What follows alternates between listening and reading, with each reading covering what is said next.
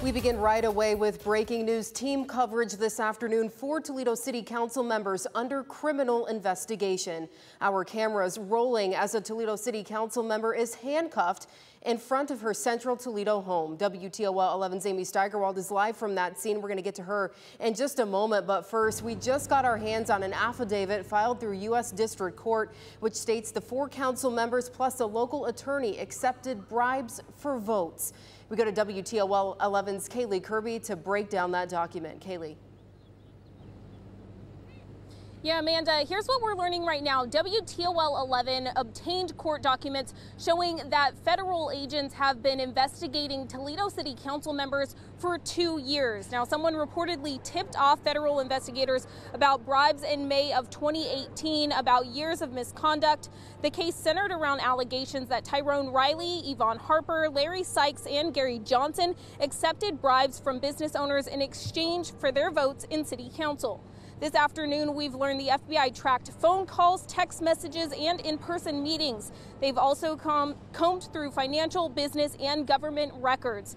These documents alleged Harper used attorney Keith Mitchell to funnel bribe payments. The FBI tracked several specific accusations of bribery involving Riley, Harper, Sykes, and Johnson, spanning years. Now, coming up at 1, I will be at an FBI press conference that is here in downtown Toledo. We will be streaming that on our on Facebook, on our app, and live on air. Amanda? Okay, Kaylee, thank you so much. We continue our team coverage this afternoon. Amy Steigerwald live outside Yvonne Harper's house. Now, Amy, neighbors you spoke with actually saw her get put in handcuffs.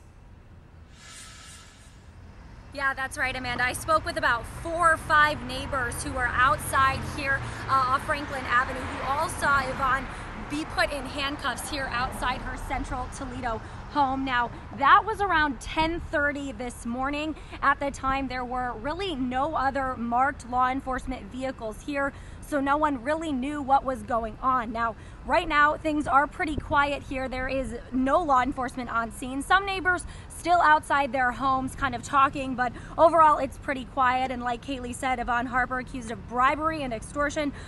Neighbors tell me they obviously never expected something like this out of Harper. One person I spoke with says she's known her for about 15 years and watched the whole thing unfold right here. I look up and I can't get up no close because there's a lot of people. I seen the gentleman handcuff her and then they set her in the car. And it worried me, and I'm like, well, what is she going to jail for? I mean, I just talked to her, wasn't nothing wrong. So I didn't understand. Obviously, a lot of shock here right now. We're going to obviously continue to follow this. Stay with WTOL for the latest. Reporting live in Central Toledo, Amy Steigerwald, WTOL 11. All right, and we do know, again, the FBI is going to be having a news conference at 1 o'clock this afternoon. We will bring you the latest as it comes in on the air and online. Download our free WTOL 11 app to remain connected.